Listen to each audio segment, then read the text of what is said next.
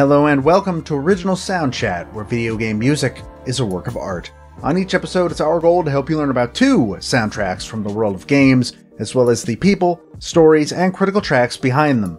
My name is Joe DeVader. And I'm Peter Spezia. We're brought to you by Anonymous Dinosaur and Rhymes with Asia. It's time to appreciate great OSTs and the games that they come from, without getting too bogged down in music theory. Up first this week for our 2 games is 2009's Uncharted 2 Among Thieves, the award-winning cinematic success for Naughty Dog that finally gave PlayStation 3 its killer app, 3 years into the console's life.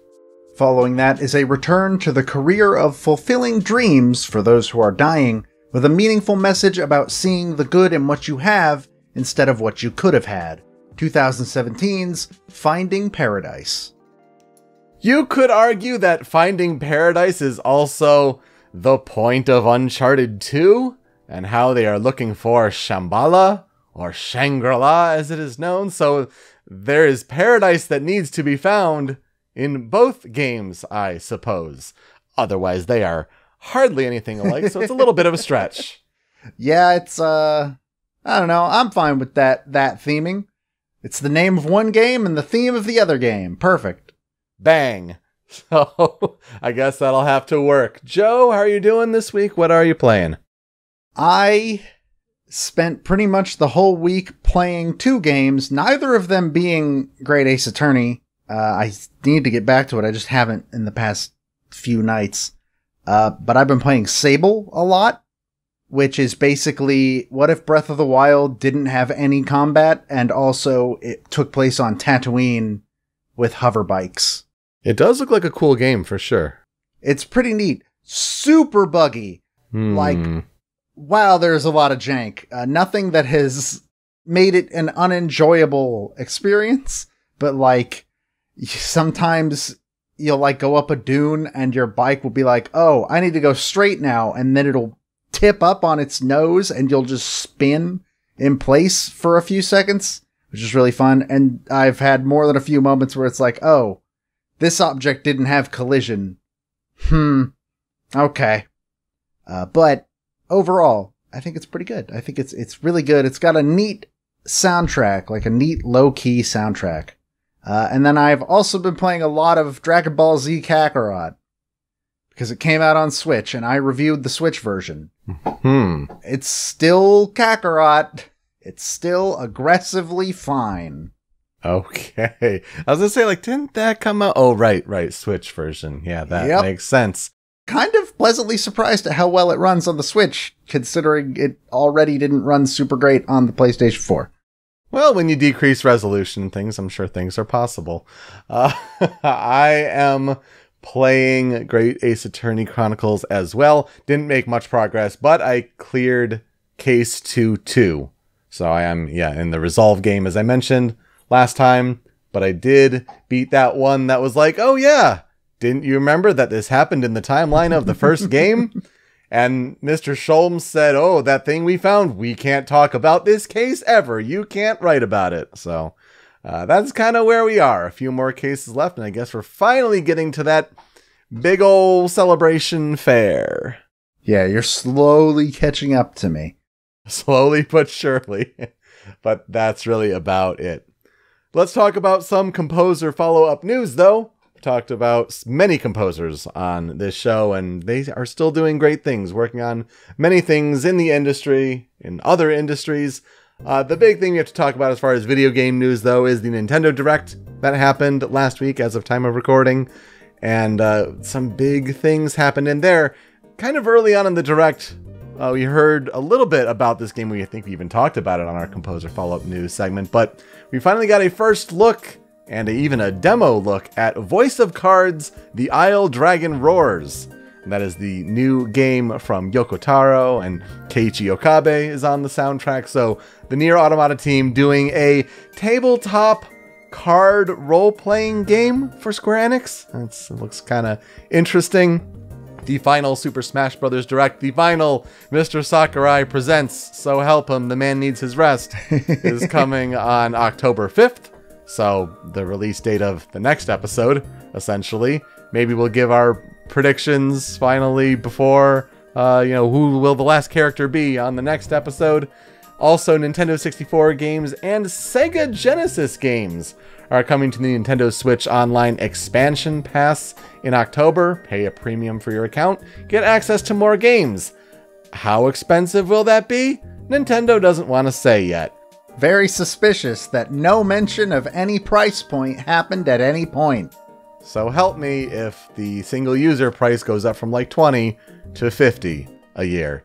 Oh, jeez. But that would be a Nintendo thing to do, wouldn't it? But Super Mario 64 is on that kind of base list. They're planning on expanding and adding like Majora's Mask, Pokemon Snap, Banjo-Kazooie, which is an interesting get. As long as Microsoft has the nice polished one through Rare Replay, they're like, okay, I guess we can give you the original version, Nintendo. And then for Sega Genesis, I mean, Sonic the Hedgehog 2, Gunstar Heroes, there's some pretty good games on that list. I think both of us cackled and died seeing that there is an ActRaiser remaster in the form of ActRaiser Renaissance, and it's out now on Nintendo Switch and PlayStation platforms, and even has a remastered soundtrack. So that's something. I've been talking to Neil Ronahan over at NWR a little bit about it, because he did buy it immediately, and he's the other ActRaiser fan that exists. And I kind of agree with him that, like, oh man, it's visually super ugly. I know I don't like how it looks, but it's apparently still very fun to play, and the remastered soundtrack sounds absolutely incredible. Yuzo Koshiro still came on to do it. So, yeah, I'm gonna buy it eventually, and I'm gonna play it. Hearing Fillmore redone was just incredible. And of course, this was the Nintendo Direct that ended with, Splatoon 3 and Bayonetta 3, so we get, sequels officially. I mean, we knew about Splatoon 3 for a while, but Bayonetta 3, I mean, first time in almost 4 years. I actually finally got a trailer. Got to see Bayonetta's look, so more great music coming from those franchises.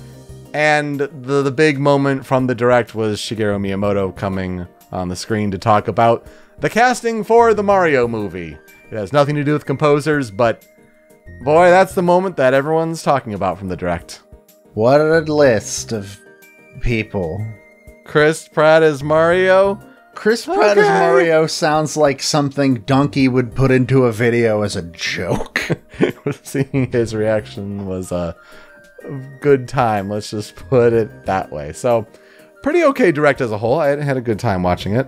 Yeah, I think it was super great. I liked listening to Castle Super Beast, Wooly Madden and Pat Bovan's podcast the day after, because they record on Mondays, so they had already recorded the show, and in that show they both mentioned Winback. They mentioned Winback at some point, which is an N64 game I've never heard of that is coming to the Nintendo Switch Online service. And then they also talked about how Bayo 3 doesn't exist, basically. And to think that 2 days later, it was just like, yeah, here's both of these things. It was really funny. That is quite fortuitous. Let's put it that way. Good Direct overall, but I think we'll be waiting for the Smash one to see what your Smash Your Pieces fate will be. Finally, the last spreadsheet cell will be filled. Bothers me so much every day. And for the last piece of composer follow-up news, we also have some news that Laura Shigihara actually contributed to a track in Deltarune Chapter 2. I still haven't played it. I went ahead and installed it on PC. We'll see if I end up playing it at some point, but always happy to hear some Laura Shigihara. We're going to talk about Laura Shigihara a little bit today, and maybe even after the game that comes out this week. So yeah, it won't be the last time we talk about her. Let's get started with our first game this week, and it is Uncharted 2 Among Thieves. This was certainly one of the games that for a while we thought, oh, maybe we'll never get to this one. It's one main composer on the soundtrack, and then found a weird loophole, I suppose, with another composer credited on this soundtrack. So let's get into it. We've talked about the Uncharted series before on this show. We talked about Uncharted 3 Drake's Deception in episode 29 and Uncharted 4 A Thief's End in episode 73. And here we are in 140.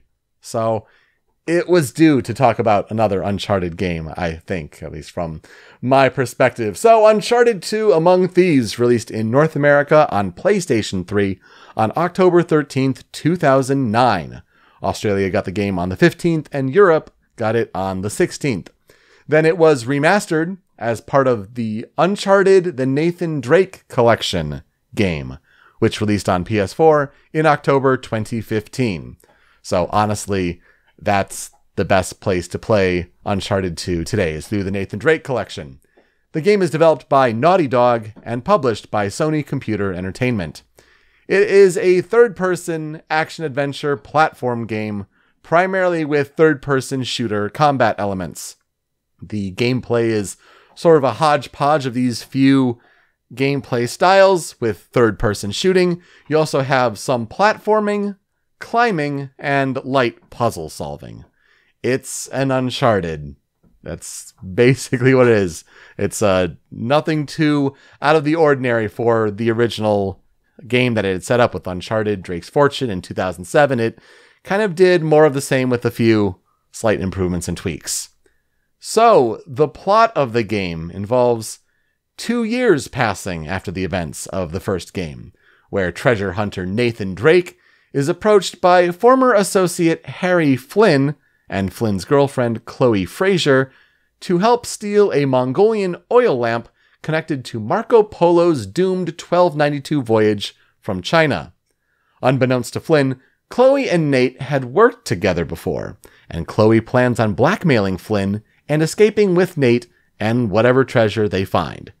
The group steals the lamp, and its flammable resin reveals that Polo's fleet was shipwrecked in Borneo and was carrying the Chintamani stone from the fabled city of Shambhala. After Flynn double-crosses Nate, leaving him to be arrested, Chloe helps free Nate with his longtime friend Victor Sullivan. She reveals that Flynn is working for Zoran Lazarevic, a Serbian war criminal who is seeking the stone. Can Nate stop Lazarevic from discovering Shambhala? What secret is the Chintamani stone hiding? And what happens when Nate's ex-girlfriend and journalist Elena Fisher comes back into the picture, as she is also tracking Lazarevic? So, Joe, here's where I'll ask you, what are our experiences with Uncharted 2 Among Thieves? So we've talked about Uncharted in the past, like you said, at which point it has come out a couple of times. I'm not a big fan of Uncharted. I don't know why. This is the only one I have played all the way through. Okay. But it was a really long time ago. Like, this would have been like 2013, maybe 2012. And I don't remember a lot about it. I do remember all the resin stuff. Because I remember the cool like blue stuff, if that makes sense. It does. Am I remembering correctly? Okay, good. That's really all I remember. I can picture all these characters in my head, and I remember the final boss because I remember hating the final boss. Oh, it's a rough one. It's not great. But yeah, I don't remember a lot more about it. Also, this is the one with the train, right? Oh yeah. I remember the train scene too. That sequence is very good. I will give it that. So yeah, this is the only one I've played. That's basically what it comes down to. You know, if there's any game that you should play, or at least to get a gist of what Uncharted is, I think 2's a good one. If you don't like Uncharted 2, then yeah, the series may not be for you, because that's a pretty baseline indicator of quality for the series, I think.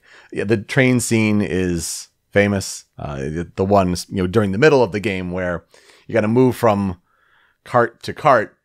And it was interesting to play Hitman 3 this year. And it's like, oh, that's a moving train level. It's interesting how we've come in 12 years. So interesting to note that. But yeah, I love the Uncharted series. I think Uncharted 2 was then the second game I played on, or no, maybe my third. Like when I got my PlayStation 3, I got LA Noire and I got Uncharted 1 and 2.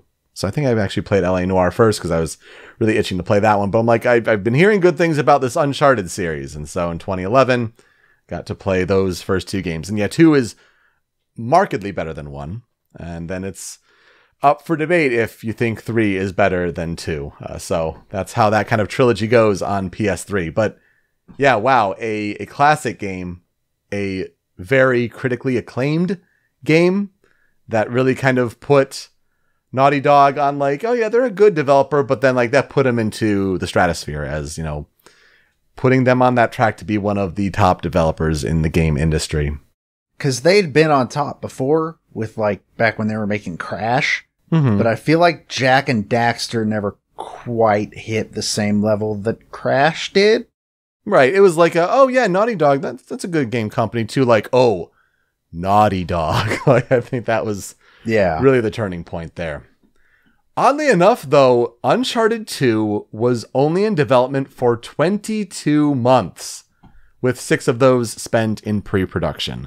Granted, they had spent a lot of that time kind of building the foundation with the original Uncharted, and yeah, that released in 2007, but less than 2 years to work on the sequel? That's really impressive.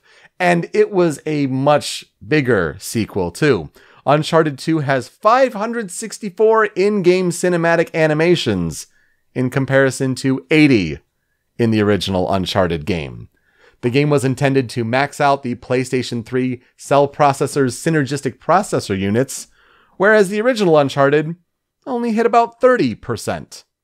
It stuffed the Blu-ray disc full of content. It was an updated Naughty Dog engine. It had better motion capture technology, in addition to, some of the jungle environments from the first game, which was, let's be honest, a lot of the first game. Uncharted 2 added concrete urban environments as well as snow environments.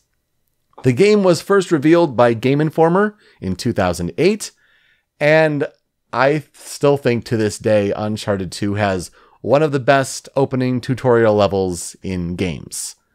Nate wakes up on a train. He's got a bloody stomach, which is not a good thing. That's a lot of his blood. And he is sitting in this train that is hanging off a cliff. And so it begins in media res, in the middle of the story. And you get to kind of learn the climbing basics as you get up that train, and then kind of the fundamentals of operating an Uncharted game. It's a great, exciting opening level.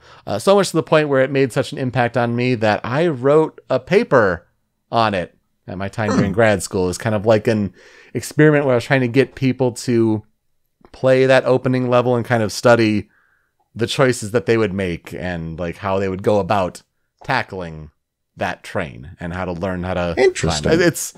I think it's just fascinating. One of my favorite sequences in early parts of a video game. I've thought about doing that with a couple of games throughout my life with like family members. I think the one I came closest to doing it with was just Journey as a whole. Mm-hmm. But I've never ended up doing that. That sounds like it would be fascinating. Oh yeah. I think I got a high A or an A+ on the paper. Did really well with it. So that's a good thing. But I think if you're trying to do that, you got to find a sequence that is heavily scripted, heavily directed, not totally linear, but I don't know if Journey would have worked so well as like, it's so open-ended. That's true. Like you can literally do anything you want in Journey as far as experiencing that adventure.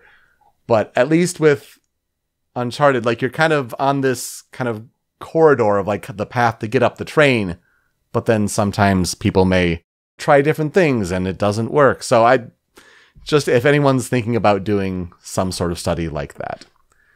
One of the inspirations for the Tibetan village sequence that kind of takes place in the back third of the game was the 2000 video game The Graveyard by Tale of Tales. It was one of those games where it's like, I feel like I should know what that is. And then I kind of looked at it, it's like, oh, that seems kind of familiar. It was like a black and white kind of, long walking simulator, if you will. But kind of like a basic indie one where you're just kind of walking down this hallway and you're having different things to interact with. So that was interesting to kind of rediscover.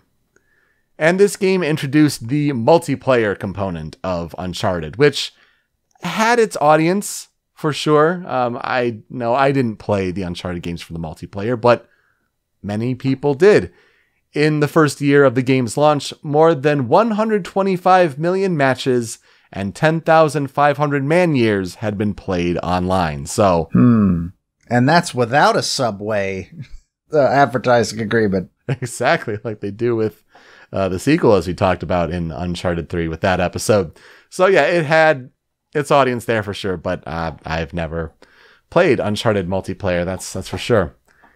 Uncharted 2 Among Thieves is one of the best reviewed games of all time, with a Metacritic average of 96.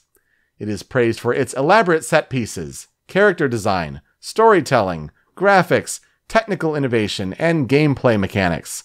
Some criticisms include some finicky controls, as well as some odd platforming jumps. Like you think you're trying to jump one way and the jump should connect, and then it doesn't. It happens very rarely, but it certainly can break the cinematic flow that Naughty Dog is trying to craft with the game.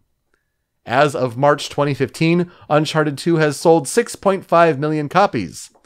Then if you factor the Nathan Drake collection on PS4, that sold at least 5 million, and then plus more on top of that when it was included as a PlayStation Plus game in January of 2020, as well as part of the free Play at Home initiative in April 2020, where they gave that game to any PlayStation account owner, regardless of Plus status, if you wanted to add that to your collection or not. So many people out there with the opportunity to play Uncharted 2. It was an awards darling in 2009. It was nominated for 10 BAFTAs, and it won for story, action, use of audio, and original score. It was nominated for 15 Academy of Interactive Arts and Sciences Awards, what we now know today as the DICE Awards, and it won 10 of them, including Game of the Year and Outstanding Achievement in Original Music Composition. It was nominated for 8 awards at the Spike Video Game Awards, winning Game of the Year, Best PS3 Game, and Best Graphics. Honestly, in a year of 2009 where the other big contenders were Call of Duty Modern Warfare 2, Batman Arkham Asylum, and Assassin's Creed 2, generally Uncharted 2 is widely considered the best game of 2009.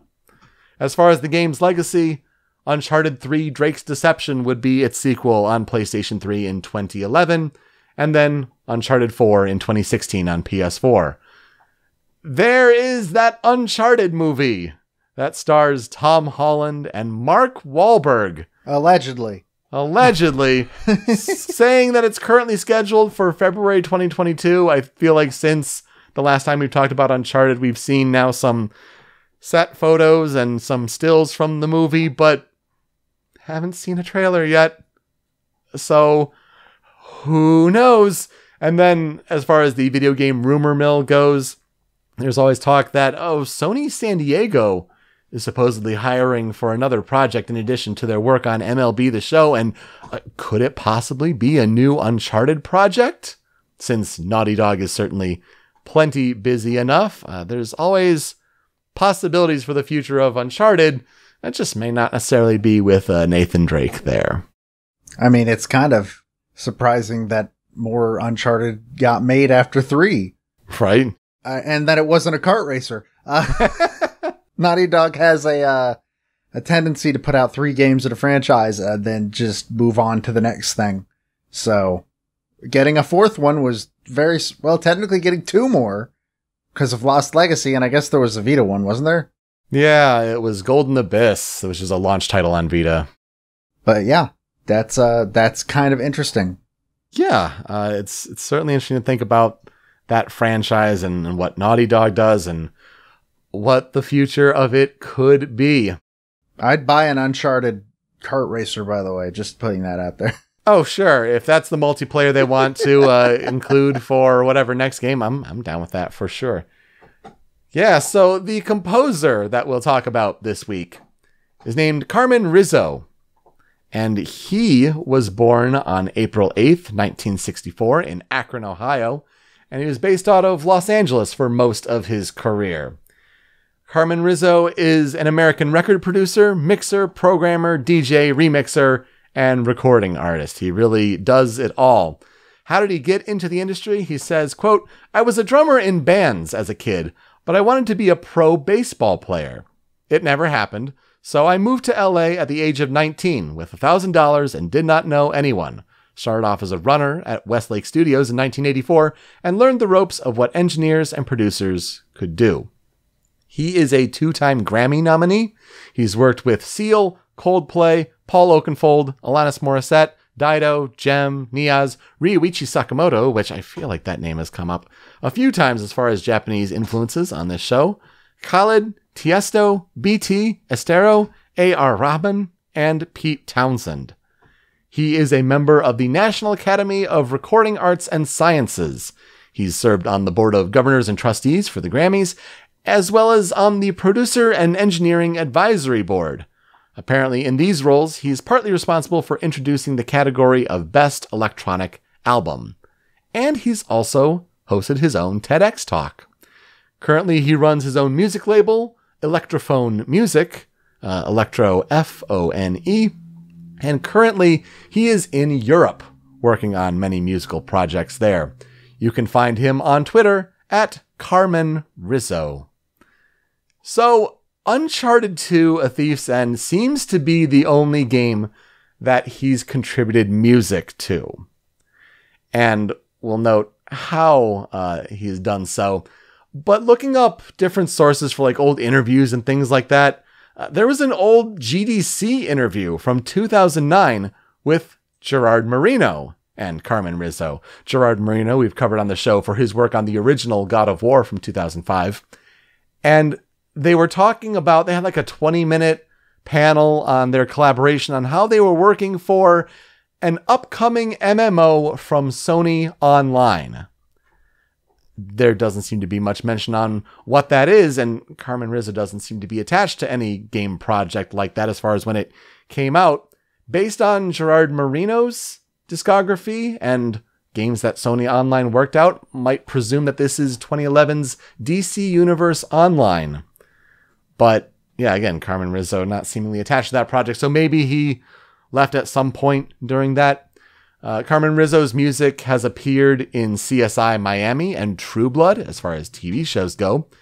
And in addition to scoring films for directors Michael Apted and Stanley Brooks, he composed the score for the 2014 film Perfect Sisters, which starred Abigail Breslin and Mira Sorvino. He has 3 solo albums, including Lost Art of the Idle Moment in 2005, Ornament of an Imposter in 2008, and 2010's Looking Through Leaves.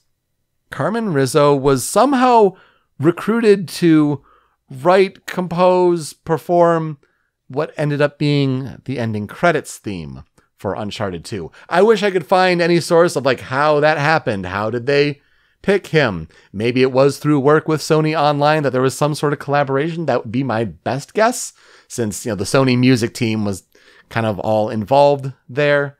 But ultimately, Uncharted 2 would have an orchestra made up of about 80 people, and they would record at Skywalker Sound, the Lucasfilm property in Marin County, California.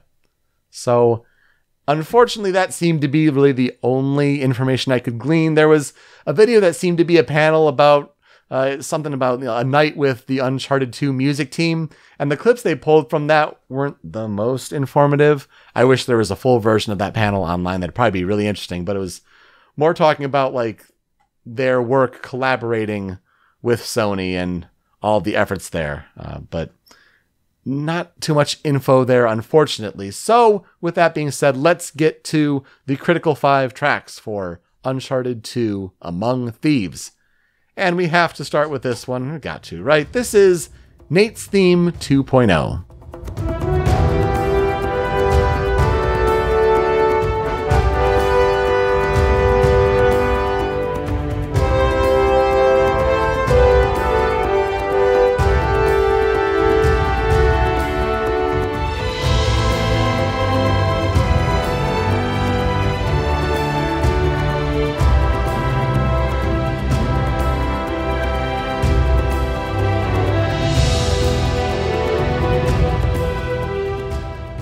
So you hear this theme, and everyone who knows video game music is like, yep, this is the Uncharted theme. I mean, it might as well be, right? This is the theme that the franchise is really known by, but in the game, it's actually the title screen theme. It might as well be, Nate's leitmotif if it's Nate's theme. But Yeah, well, the original version is like a slightly lower pitch, and then we've covered Nate's Theme 3.0 on the show before on Uncharted 3, and that's mostly the same, but just a few more instruments. I feel like this is the one that, like, when people are pulling a version of this theme, it's this one from Uncharted 2. Just a great classic piece, a very triumphant fanfare. At the end of the clip, you hear it kind of goes into the slow lull, and then eventually will build back up to the orchestral swell. Just a piece that kind of exemplifies, I think, kind of the best of game title music, especially in this generation of games. Yeah, this is my favorite version of Nate's theme. I like the version from 3, but this one, I don't know.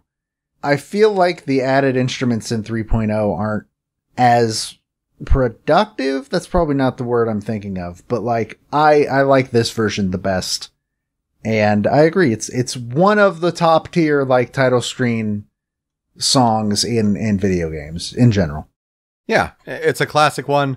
There were some mixed feelings about, do I add this one even though we've talked about 3.0? I'm like, no, this is the one from this game that best represents the franchise. It had to be here for sure.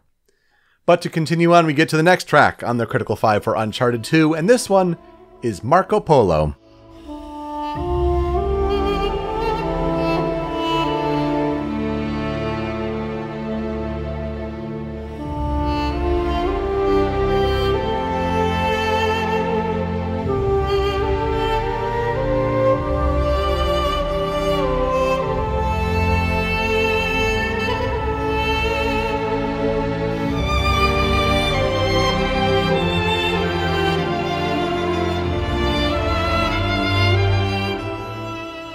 Nothing here about fish out of water or really good in-game jokes about Nate being in water and getting a trophy for Marco Polo. Good times with the Uncharted series. But this is like the Marco Polo theme. It's the leitmotif that echoes the perils of his crew and the journey that he went on. This is the music that plays at the beginning of the game when you see the quote from Marco Polo of, "I did not tell half of what I saw, for I knew I would not be believed." And oh, what is that instrument there? That is an erhu. An ERHU, masterfully played by Karen Han. And it's definitely something that echoes this sense of, like, these Far East countries, this Tibet area. A beautiful sound, a beautiful instrument. And not only does it stand out as a melody that is really kind of symbolic in this game, but it's a total shift from the triumphant fanfare of Nate's theme. And it's kind of, I think, tapping into, like, the mysticism, the different far off land nature, but there's a mystery here, especially as the piece builds beyond the clip. I always love when a song teaches me about a new instrument. I don't know what an erhu is, but it sounds cool. And yeah, I think this really fits the sort of mystical atmosphere around Shambhala and all that. Every time I hear the name of Tibet, though, I am filled with the overwhelming urge to say, yes, the country, the independent country Tibet. Right. There you go. Got that out of my system. Yeah, this song sounds really cool. And like I said, it's always great to learn about an instrument I was not previously aware of. Yeah, it is an instrument that is just short of a meter long, and it is a bowed 2-stringed Chinese vertical fiddle. Asia just has so many instruments that we just never see out here. And they sound amazing, and it's just, it's a real nice touch for this game. It won't be the last time we hear an erhu on this soundtrack in the Critical 5. But we have to get to some prime Uncharted combat music. And one of the better tracks, I think, in the whole franchise is here from Uncharted 2. This one, number 3 on the Critical 5, is Bustin' Chops.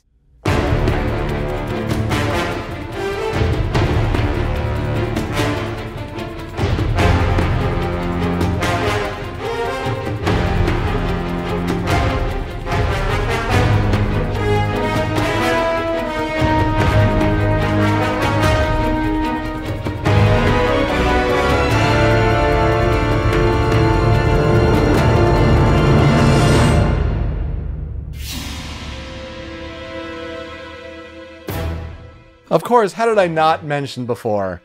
If you want to know more about the main composer, Greg Edmondson, how did I not mention his name yet? That's a failure on my part. I apologize. Do check out our Uncharted 3 episode. That's where we kind of gave a breakdown of his work. And man, this is just Uncharted music to a T, especially when you're in combat, gunfire, running and gunning, or, camping out in cover and just trying to pick people off. This kind of exciting pace and, big, deep brass hits and bam, bam, bam, bam. Like, that's really, I think, the feel of Uncharted music, and Edmondson nails that perfectly with this one. Not only a great title, but just one you hear and it's like, oh yeah, I can visualize this perfectly and the kind of mood in game. It feels like it's also trying to capture the same sort of attitude of like late era PS2 3D platformer boss. Sure. Like, does that make sense? I could see. I mean, your experience with Sly Cooper, I could kind of see that happen. Yeah. I don't know. Something about it just gives off that vibe. I really like the brass in this song. It's very present. Punchy as well. Punchy, much like a certain Nathan Drake and the full cemetery of humans that he's filled in this game.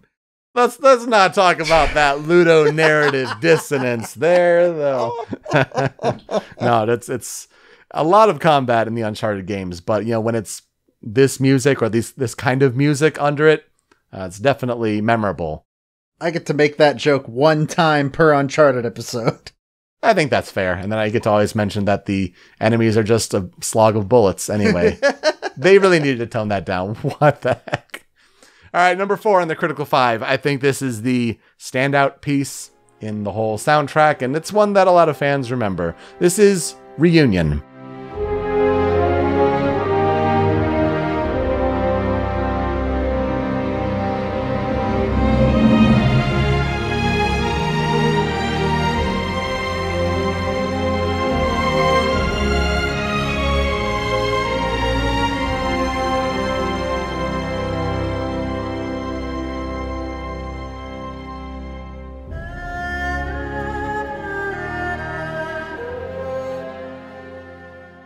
So you're going through this game and Naughty Dog is just, pulling no punches as far as like setting standards on how to blend action and gameplay with these cinematic moments and tell a Hollywood-like movie story along the way.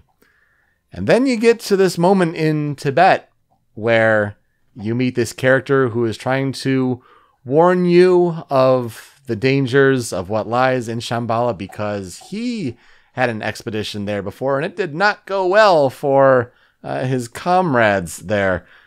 And it does not go well for him as well in the story. So this scene kind of punctuates the reunion and farewell, shall we say, of that character.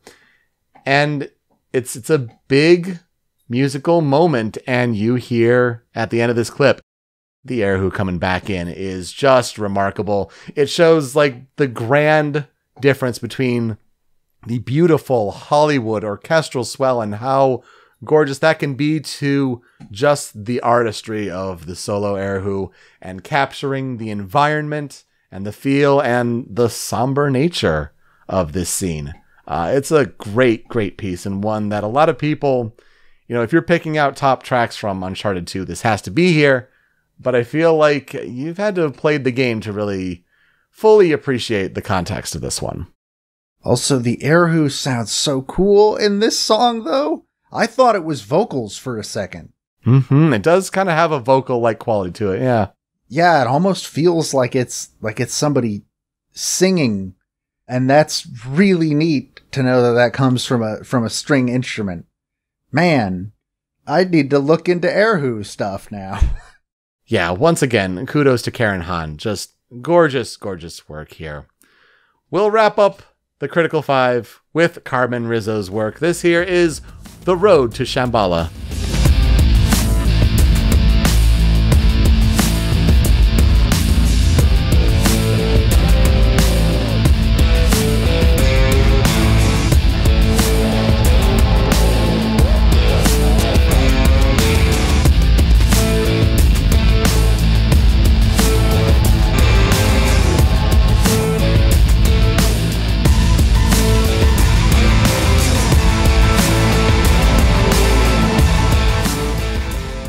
What? It sounds totally different because it's the work of a different composer altogether? No way. Gasp.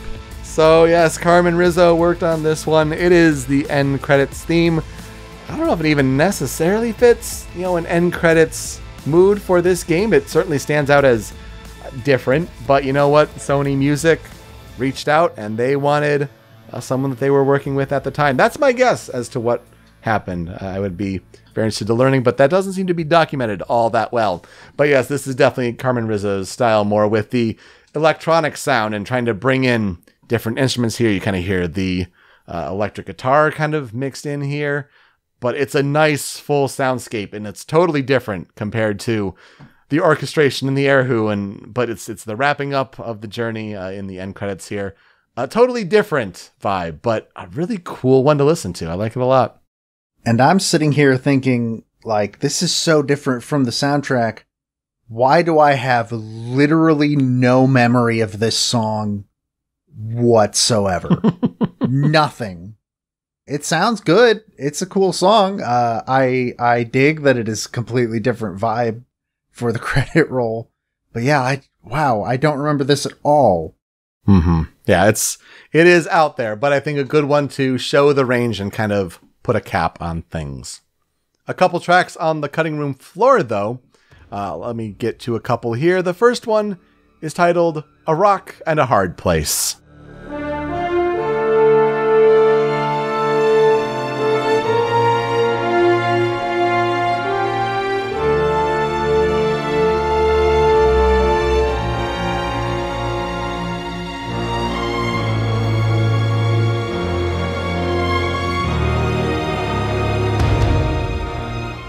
A Rock and a Hard Place is the title of the first chapter of the game, and so it would suggest that this is the music that plays in that chapter with the famous train hanging off the cliff sequence and all that, especially the cutscene that opens up the game where Nate realizes his peril.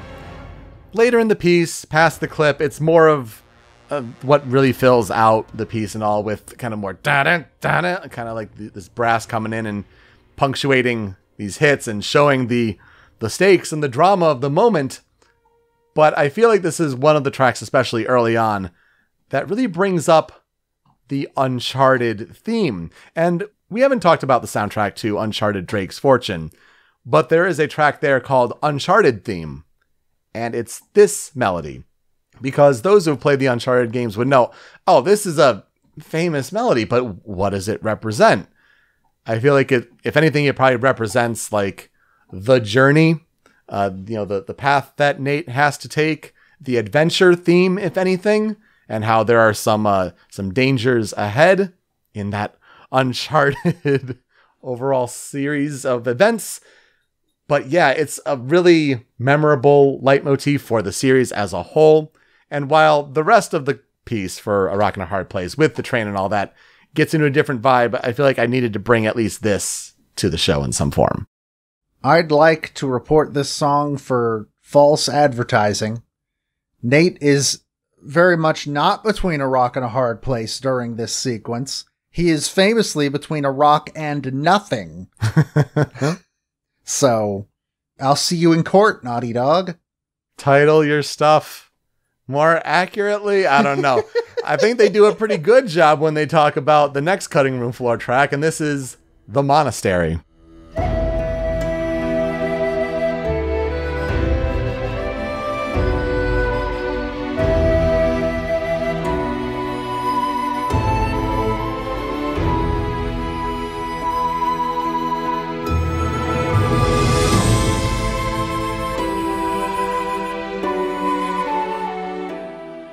So The Monastery is the title of chapter 22 of like 25, 26 chapters, or no, it might be even 28. So like you're getting like pretty much close to the end of the game, and the monastery is like the last big building set piece in a way before you enter Shambhala. So it's a pretty important area. And you kind of looking back on it, it's like, oh yeah, a lot of big gunfights here, snipers getting after you here in the monastery. But there is a beauty to this place, again, here in the Tibetan area, and that's kind of exemplified here in this part of the clip. gorgeous flute solo here, played by Chris Bleth. Who's credited as woodwind solos on the Uncharted 2 soundtrack. So just beautiful music, mixing this flute in with the orchestra in a part of the game where, the clip will continue to have, more action pieces to it as you're going through a lot of, intense combat at the monastery, but sit back, relax, and enjoy the beauty of the environment. Yeah, this is a very pretty piece. I always dig a flute solo. I feel like we don't get those nearly as often as we should. I say that with a lot of instruments, and I'm always right. Like, it's the flute, it's the banjo. Those are the only two I can think of off the top of my head, but that's more soundtracks need those, and this is a perfect example as to why for the flute, not the banjo. There's no banjo in this part. We'll always, take more piano solos as well. That's also another thing. Yes, but that too. I think there's something with the flute and, woodwind in general, where there's like actual breath behind it, and you can really tell the performative quality. And this is, of course, in a time where we're recording live performances, recording orchestras. We have the money and the technology to do that. And when you're hearing a live flute performance like this, like you're hearing the breath behind it, I think there's something extra special to that. So what will I never forget about Uncharted 2 Among Thieves? I think it's a game that going back to play it, I personally like Uncharted 3 more if I had to rank the original trilogy, but there is something special about Uncharted 2 and the step that it took for video games to be more cinematic and taking that next level and putting Naughty Dog on the map. Now one of my favorite developers in games. So there is something special about this one, and hearing just the music in this one just also adds to that gorgeous blend of telling stories and having gameplay and using the music to kind of blend those all together. I've said a couple of times now, I'm just not a big fan of this series, and I think I agree. And I was told at the time, like, if you don't like 2, the series probably isn't for you. But I am glad that it exists, if only for the soundtracks, because they're all really, really good. That is for sure. So let's transition to our next game. But before we do, we highlight a fan cover, a fan remix. Whether it's on YouTube, OC Remix, wherever it is on the internet, found something from a YouTube channel called WDR Klassik. And that's, German. So WDR Klassik.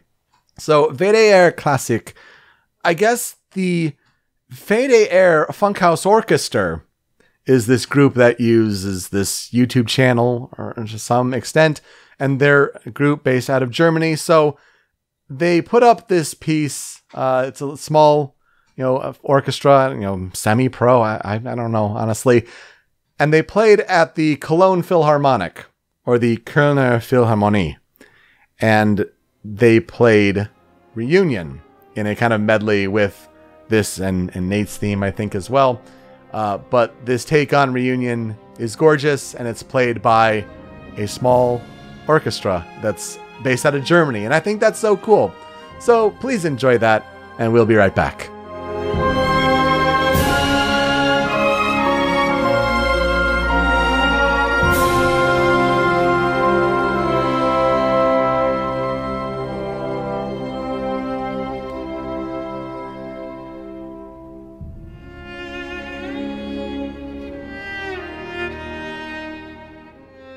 All right, we're going to move from this big, grand adventure of falling out of trains, which, as far as I'm concerned, is all that Uncharted 2 is about, and I'm only partially wrong. And it's time to jump back into the way that Kangao hurts people like me every few years. We're going to talk about Finding Paradise. It is the sequel to the Moon. It came out in 2011. We talked about that game all the way back in episode 51, which I had forgotten it was that late into the show's life. Yeah. That we waited to talk about To the Moon. I thought it was way earlier than that. But I guess I was wrong. Finding Paradise, originally released for PC on December 14th, 2017, and it was developed and published by Freebird Games. In this game, you are once more put in the shoes of Dr. Eva Roslin and Dr. Neil Watts, two scientists in the employ of Sigmund Corp. Sigmund Corp has technology that is capable of creating artificial memories in a patient that may conflict with their actual memories. And in order to prevent abuse of this technology, it is only legal to use it on patients who are actively on their deathbed with not long left to live.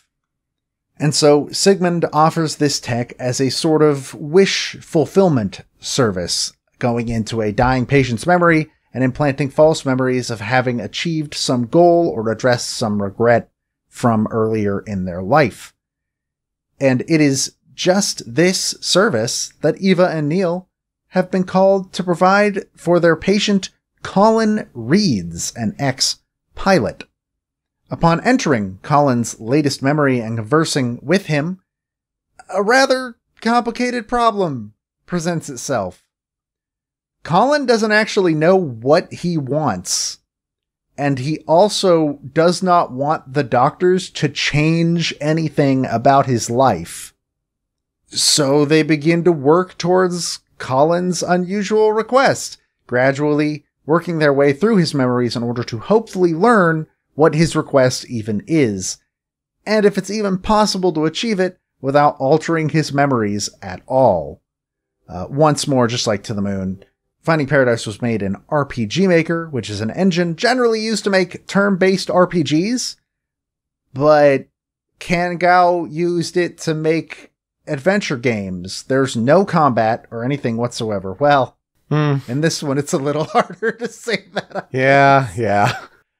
But for the most part, it does not play like an RPG. It's more just walking around vignettes of Colin's memories and sort of piecing together events of his life. So, can the doctors figure out what Colin's desire actually is? Why is their trajectory through his memories so abnormal? And how does this mysterious childhood friend, Faye, factor into the whole thing? Peter, this is where I will ask, what are our experiences with Finding Paradise? I played Finding Paradise, before it, I played A Bird Story, which you'll get to talk about that, but I played Bird Story and Finding Paradise back to back only a couple years ago, much later than I should have for how much I loved To the Moon. And maybe part of me was like, could he really have captured that magic all over again? I think Finding Paradise is good, but I think To the Moon is better, to the point where I'm having to check up some refresher details on what were some of the end twists. Oh yeah, that's right. I do remember that, but it wasn't top of mind like To the Moon is. So I feel like that kind of says it all as far as my experience goes. It's a good game. I really appreciated playing it. I'm glad I did. I'm looking forward to the sequel, but To the Moon is still, I think, top marks for that one. Yeah, To the Moon's still an all-timer. I agree. I like To the Moon better in general, but I do respect Kangao's idea behind it, where he was like, I'm not just trying to make To the Moon again. I'm going to make something that's a bit of a different experience. And so the sort of tone and message behind Finding Paradise is a lot different from the tone of To the Moon, where To the Moon is actively attempting to do you emotional harm throughout the entire story. Finding Paradise still has some of those melancholy moments, but it feels a lot different in its execution. I really like it. I played it when it came out, launch day. I sat down and I played the whole thing in one go, which is probably what I'm going to do with the sequel. We'll see. But yeah, I enjoy Finding Paradise, and honestly, this is going to sound blasphemous. I think I like the soundtrack of Finding Paradise slightly more than To the Moon. Okay. Just ever so slightly more. Both of them are two of my favorite soundtracks ever, but I don't know, something about Finding Paradise kicks it up a little bit. So, I was not actually able to find a whole hell of a lot about the development of Finding Paradise, all of the interviews with Kangao are either right after A Bird Story came out or in the past, 3 months leading up to Imposter Factory's release. So none of them are about Finding Paradise. They're about Bird Story or they're about Imposter Factory, and those are the two you get, I guess. So, whatever. But we've mentioned A Bird Story a couple of times now, because the story of Finding Paradise actually begins in the short prologue game, A Bird Story, which came out, I want to say, 2 years before? There was a surprising gap, so yeah, it wouldn't surprise me if it's that. Which is very interesting, because Kangao actually said he was pretty far into development on Finding Paradise when he decided to make A Bird Story. So that kind of hints at how long Finding Paradise was in development and all that. And they're connected. Do play those. A Bird Story came out in November 2014, so... Yeah, so 3 years. A Bird Story follows the character who would later be revealed to be Colin through a daydream where he flies on a giant paper airplane with a bird that he has befriended. And some implications point to that bird being a certain somebody, maybe. I don't know. It's left up to interpretation. And this game was released in 2014 and described as a prequel to, quote, To the Moon 2, because I don't think we had the title yet. I think the title drops at the end of A Bird Story, if I remember correctly. Yes. So that was the first time we had heard that the game was going to be called Finding Paradise. And Kangao says, quote, I actually don't think it'd be possible to tell A Bird Story the way it was told in something like Finding Paradise, and that's why I decided to make it a separate game. I was actually a bit into the making of Finding Paradise when A Bird Story came about. It simply became something that I felt like I needed to make. And that's it. In terms of, I can find more on A Bird Story than I can find on Finding Paradise. So you could say that I did not find Paradise, but it's okay. Though I did find that Finding Paradise was meant to release mid-2017, but personal issues in Kangao's life led to its delay in December of that year. Imposter Factory has had sort of the same trajectory, probably not helped even slightly by COVID. Mm-hmm. Because I believe this is the first one where he actually sort of has a team working on the game with him, which is really neat. I'm very interested to see how that sort of pans out. Because both this and To the Moon and Bird Story were all solo developed by Kangao. The game was reviewed pretty well upon release. It's got a Metacritic of about 81. A lot of praise given to the game's narrative and the game's soundtrack, much like To the Moon. There was actually a Switch release that was announced, I want to say 6 months ago. And it was originally slated for summer 2021, but it is September 28th, 2021 or later when you're hearing this, and there's still no word on a release date for that. But if I remember correctly, the same exact thing happened with To the Moon, and it's coming to the Switch and all that. Yeah, that was during an Indie World showcase that dropped. Us like, oh, okay, wow. Yeah, it was in the ending montage of, and here's some more games that are coming out. And I was like, all right, rad. I kind of hope that means Imposter Factory ends up on Switch relatively quickly compared to the Moon and Finding Paradise, which we keep saying that name. If you don't know what it is, Imposter Factory releases this week on Thursday, September 30th. It is the next game in the series, chapter ? Kangao has implied that it is kind of a horror game in certain ways. I'm really interested to see how that pans out. So you'll be hearing from me very soon about whether or not it was a goal or an airball. But I have trust in Kangao. I think he and Freebird can pull it off. So for a minute, it seemed like we were just going to end up doing Kangao again for the composer, because again, he wrote almost all of the music on the soundtrack outside of 2 songs, one of which isn't even in the game as far as you can tell. And we're going to talk about the person that did the song that's not in the game. His name is Chris Ryker. He is apparently one of the 2 artists forming the group Riot X Ryker, with Riot being the name of the drummer specifically. I could find that Riot's first name is Scott, but that's literally all the information I could find. There's nothing. I don't have his last name or anything. He has an LP channel under the name Riot X Ryker, but it's been 2 years since anything was uploaded to that channel. So I guess no, he doesn't. But he does have a YouTube channel with 2 other people under the name Golden Boys, that's all one word, and they regularly upload covers, mostly of anime music. And they seem to do it once or twice a month. They're still going. The last one, when I checked during research, was about 2 weeks ago, the last upload. So they're still going strong on that one. And they're joined by somebody named Adam, who serves as their producer and a fellow musician. And I can't really find anything else about it. They've got a Patreon that you can go check out if you want. That's over at patreon.com/goldenboys. And that's legit all I can find. That's it. That's everything. And honestly, digging through this channel, I think this might be one of the few original songs they've ever made. The song is called Every Single Memory. I wanna tell you that I'll be okay, but without you, there is nothing left of me.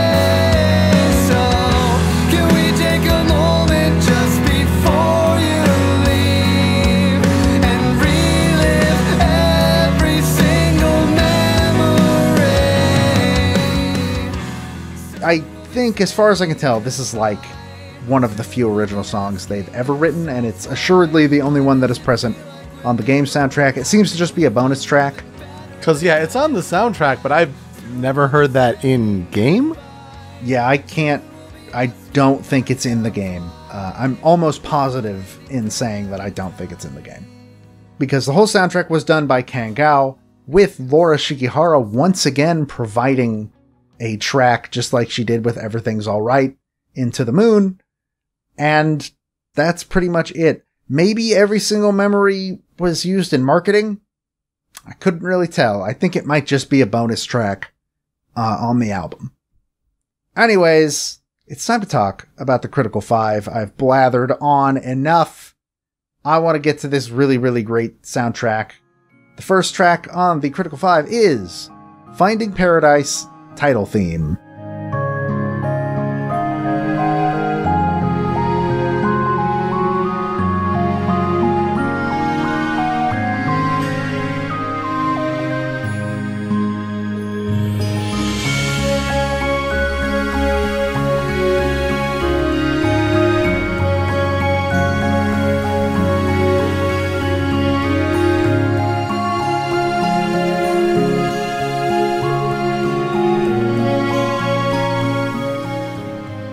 Oh, that's the good stuff. Kangao's music is always really neat, and it feels like a bit of a departure from a lot of To the Moon's soundtrack is piano.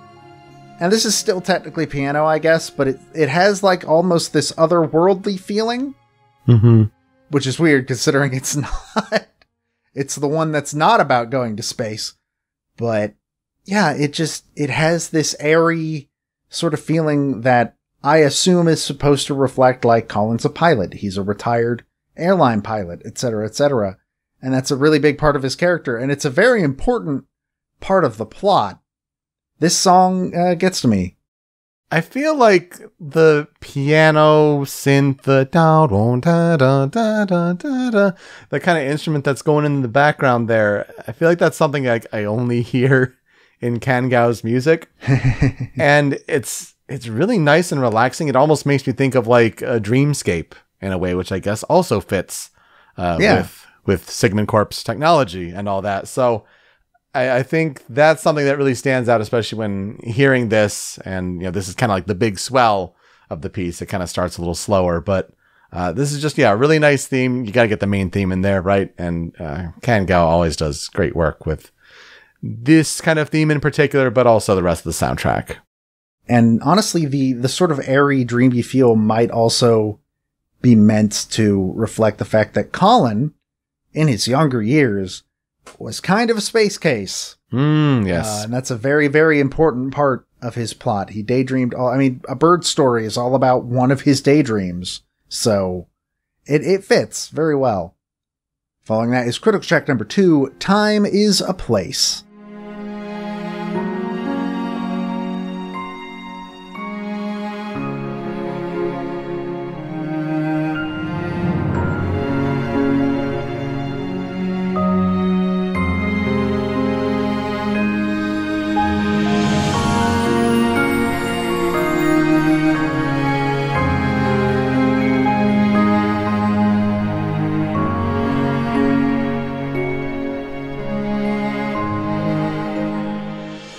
Just remember, everybody, Asgard is not a place, it's a people.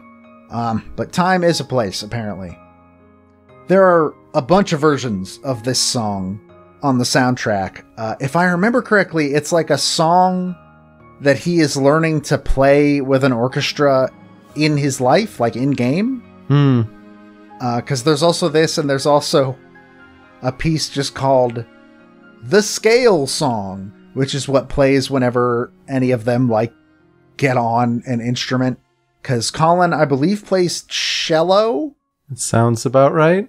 His wife also might play cello. I don't remember. She plays another string instrument, though, because he meets her through being part of this orchestra. And this is just a very, very pretty piece. And the fact that it's on the soundtrack in like 10 different iterations, I should probably put it on the critical 5. It's just beautiful. I think Kangao has a really apt way of creating melody and supporting with the right instruments. And it's just, it makes you feel good to listen to, really hopeful in this way. And talking about dreams and what you're aspiring to be and involving orchestras and things like that. It's gorgeous. Also involves later in the clip a main theme that we'll play and you'll talk about very shortly. In fact, let's talk about it now. With Critical Check number 3, Phase Theme.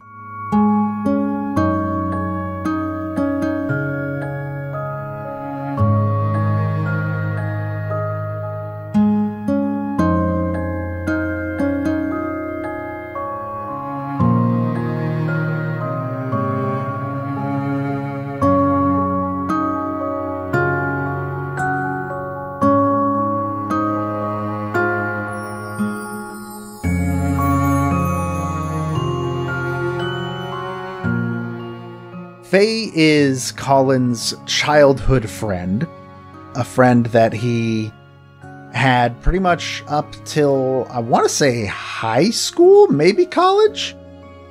I don't exactly remember where the cutoff on that is, but she's a very, very important character in his story, and she's also probably the most important character in Finding Paradise. I really like how they sort of do... spoilers for a game that came out like 4 years ago. Really like the fake out where they try and make it seem like they're doing River again. And then it turns out, oh, that's not at all what's happening here. You'll just have to figure out what that actually is, though. Yeah, I recommend playing it to find out, because I think it's a really good twist at the end. I think it's fantastically done. But yeah, Faye is just this super important character, and her piece is basically, like you said, it's essentially the main theme of the game. It's the leitmotif that shows up all over the soundtrack. This isn't my favorite version of Faye's theme. We'll actually get to my favorite down in the cutting room floor. But for now, yeah, this is one of the most important songs in the game, and it needed to be here. Absolutely. I think this clip also shows that like Kangao also likes his wind chimes to go into the swells. Like it's a big kind of big thing that he uses for sure. And it's like, if you're listening to a piece of his, it probably has that. But also, yeah, these like little, I don't know, it's like almost like harp plucking or like as like a guitar, like some plucked string that really is at play here. You're absolutely right. A leitmotif that is necessary to discuss when talking about the game and a character to fit as well. Following that, it's my favorite non-vocal piece on this soundtrack. I love this song. Critical track number 4 is The Fiction We Tell Ourselves.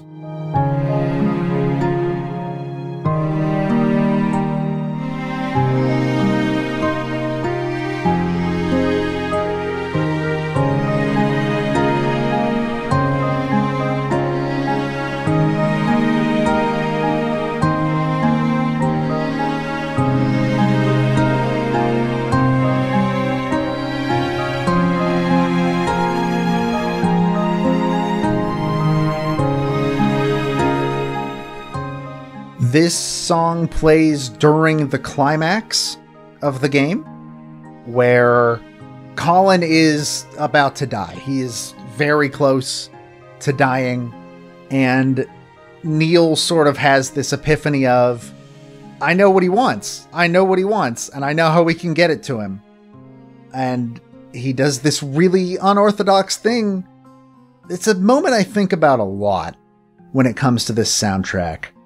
And also the title is named after a quote that he says where he refers to memories as the fiction we tell ourselves, which is kind of true. Human memory is bad and dumb, and we don't really remember things one-to-one ever. The combination of this song, Neil and Eva's theme also have a few appearances in this piece as well. Just the whole thing comes together with the sequence around it so well. I really like this song.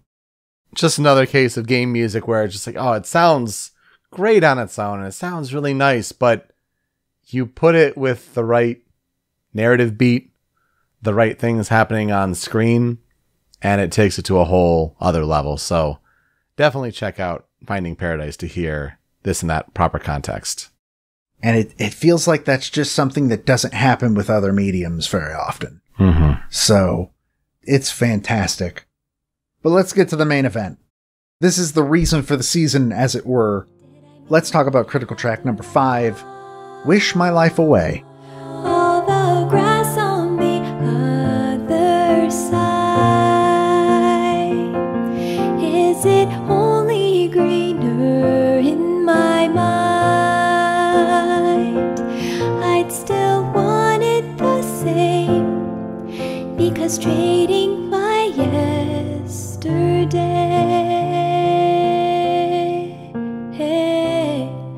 is to wish my life away. This is the one. This is the song. The biggest emotional climax in the game. Of course, this song done by Laura Shigihara. She both composed it, and that is her voice that you hear. I believe that is also her playing piano. Oh man, Laura Shigihara is so good. Oh, I love her stuff so much. I think I personally prefer Everything's Alright as a song, but this song is still really, really good. And just, once again, the lyrics match up perfectly with just everything that's happening on screen. It's got this emotional gut punch, but this time in a very, very different way than like something like Everything's Alright was going to give you. I don't know. This song means a good deal to me, just like Everything's Alright, just in general. If Laura Shigihara is not contributing to Imposter Factory, it's going to be a real shame, because like Everything's Alright, Into the Moon, you're right, this is the standout musical moment of the game, and for good reason. It's just a really heartfelt, gorgeous piece. And man, I wish I could have put the opening part of the verse, like that's something that also stands out to me. Because like when you hear her start to sing in the game, it's like, oh, this is the moment. we're getting another Laura Shigihara song. But then also like the kind of lead up into the chorus, I wish I could put the whole piece in here, honestly. And if anything, okay, yeah, the chorus is lovely and wonderful, but there's so much more to this piece than just that. So do please listen to the whole thing. It's worth it. And then even so, in game, even better. Oh my gosh. Yeah, because then you get to like witness firsthand, like, oh, that's why the lyrics are this. Mm-hmm. And it's so good. I can feel tears in my eyes, so we should move on. We can't have crying on podcasts. There's no crying in baseball or podcasts. So, for tracks on the cutting room floor, I got a couple I want to bring. The first one isn't so much because I like it. I mean, I do like it, but it's more here because... it's different. Yeah, this sure is a song and a moment that happens in the game. My track on the cutting room floor is Power Overwhelming.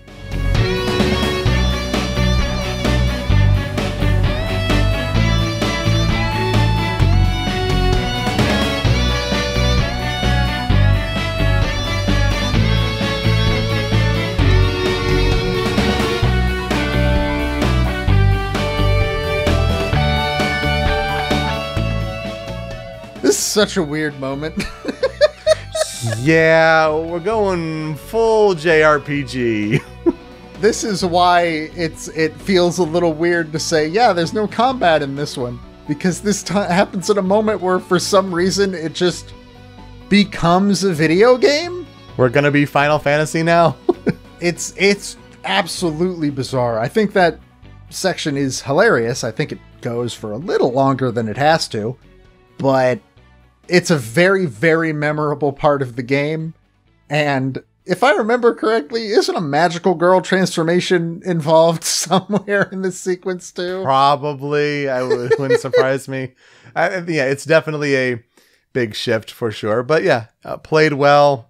I think I may even had some difficulty with it because I'm just not ready for this, honestly. I think the exact same thing happened to me.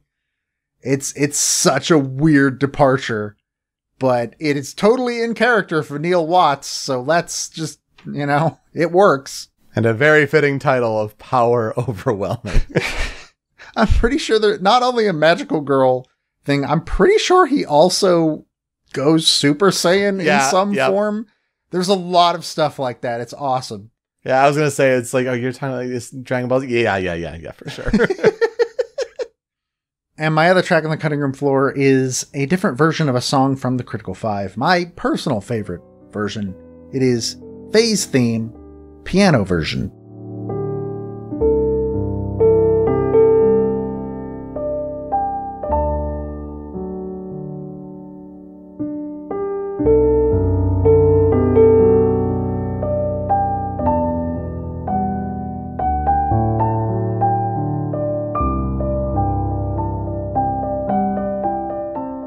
This song plays right after Wish My Life Away. And if Wish My Life Away didn't get you, this is gonna get you. Because it just involves a balcony and a talk. And I don't want to give any more away about that. I feel like I can't talk about why this, is a direct assault on my emotions without spoiling some stuff. So I'll just leave it at that. This moment probably stuck with me harder than any other moment in the game. Yeah. Wow. I mean, taking that phase theme leitmotif and putting it to piano, you're definitely turning up the emotions on that one. And we sure love our pianos. So this definitely, I think, deserves to be here, even if on the cutting room floor. And it's also at a slower tempo it's just so well put together. So what will I never forget about Finding Paradise? Obviously, it is not as sad as To the Moon, where To the Moon was a game that looked you in the eyes and was like, you're going to cry. I don't care if you want to or not, you're going to cry. Finding Paradise doesn't really set out with that mission, per se, but it does have this sort of melancholy tone to it the whole way through. And going back into thinking about games like To the Moon and Finding Paradise, especially right now in my life, it's very weird to have this different context to this kind of story. And I think that, while again, I agree that To the Moon is a better game, Finding Paradise is not a game that you should skip. Oh, absolutely not.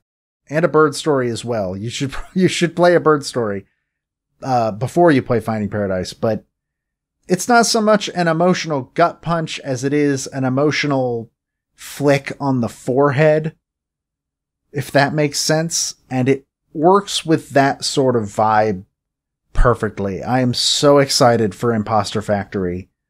I trust Kangao with my life currently because he has yet to miss, I guess is what I'm saying. Yeah, Kangao can do whatever he wants. And even though, like, I had to be reminded of things about Finding Paradise, like, looking back on it, it's like, oh yeah, that was definitely a thing that is powerful. And I'm glad we finally got to bring songs like Wish My Life Away to the show, because yeah, they're important as far as like our video game experiences, and hopefully we get to pass these on to you so that you can experience them as well.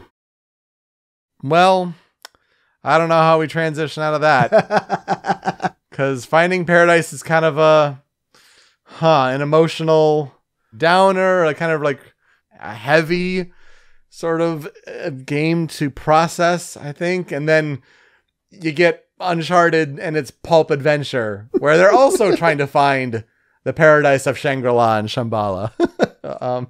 But, you know, that's what ties these together. But also, you know, as always, great soundtracks on this show for Uncharted 2, Among Thieves, and Finding Paradise.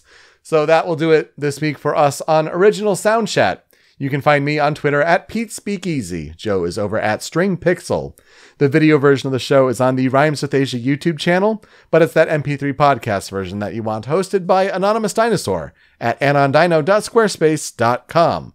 That's where Joe's other podcast, Masterpieces, is hosted, where we have a couple more weeks until we figure out what the last character in Super Smash Bros. Ultimate is. Oh, it's going to be an interesting time, so catch up on Smasherpieces.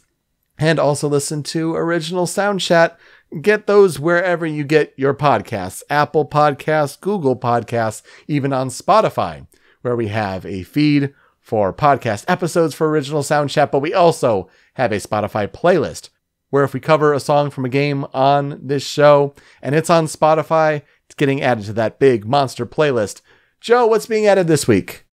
Both, once more, like I said a couple weeks ago, or it might have even been last week, I don't remember. To the Moon and Finding Paradise just sort of showed up on Spotify. And I didn't know until on a whim I went and looked up to see if Finding Paradise was on Spotify. So it's there. And of course, I believe all of the Uncharted soundtracks are on Spotify. So yeah, we got a wealth of new additions coming up. All right, good music to add there. When you're done listening, you can find us on social media for the show at Soundchat OST. Leave some feedback for us on how we're doing with these episodes. Also, suggestions for games you'd like us to cover in the future, because that's one of our big goals for 2021, is figuring out and adding more of those to the weeks ahead. Joe, who are we talking about next week? Well, next week we get to start my annual themed month. Spooks! Yeah, it's Spooks time, baby! And I'll be talking about Tetsuya Kawauchi. I will be talking about Sakae Osumi. I don't know much about that soundtrack, so I'm looking forward to learning along with all of you. Hey, that's the same with mine. Woo! Fun. It should be a good episode to start October. All right, to play us out, Joe, take it away. Obviously, I had to find a cover of Wish My Life Away. Like, that's the one. I'm sure there are covers of, like, Phase Theme and all that, but Wish My Life Away is the one you gotta look for. And I did find one by YouTuber OD, that's ODII, and this also features Jemmy Chen on guitar, and it's just her singing Wish My Life Away with an acoustic version, and it's really, really, really good, so please enjoy that. Thank you so much for listening this week on Original Soundchat. We'll see you next time. Take care.